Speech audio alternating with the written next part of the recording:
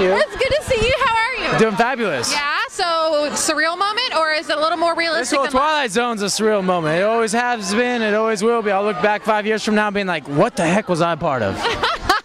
Okay, so tell me, Emmett's a beer and pizza kind of guy, all right?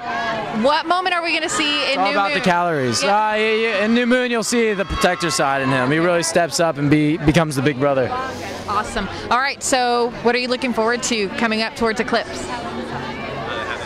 See any clips? Yeah? All right, Breaking Dawn, are you looking forward to anything? We to have act no out idea yet? if we're doing it, so yeah. All right, but have you read it?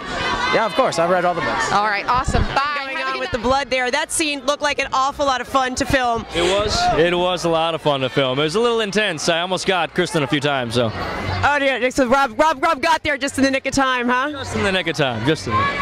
It looked painful. Any like war wounds from that experience there? Or No, luckily I came out fine.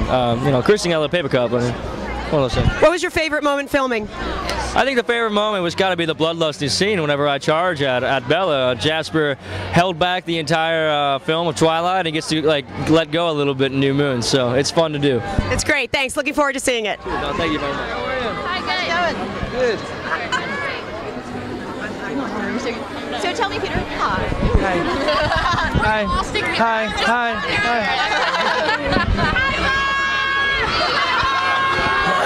So first of all, what was your favorite film what was your favorite part of the new film to do?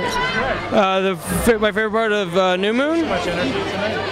You know, as a fan of the books, I thought it was pretty cool when Taylor Lautner's character, Jacob, kind of leaps up into the air and turns into a werewolf. Why did you choose Alex's Lemonade Stand for your charity?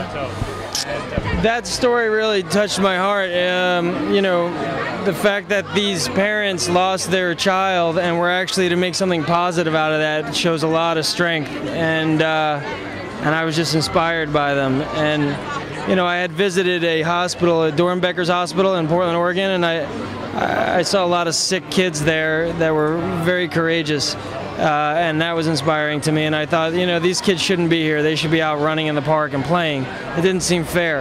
And then I thought, what a great charity, Alex's Lemonade, because it's kids helping kids, you know. I know when I was a kid, I used to love doing lemonade stands, and I didn't care about the money. I just wanted to sell lemonade, and I thought, what a fantastic way for them to raise money and for a great cause, and say, hey, I helped that cause, and you're never too young to learn that, to help other human beings. Peter, this on a different note, but do you have a Twitter Nelly dance for us?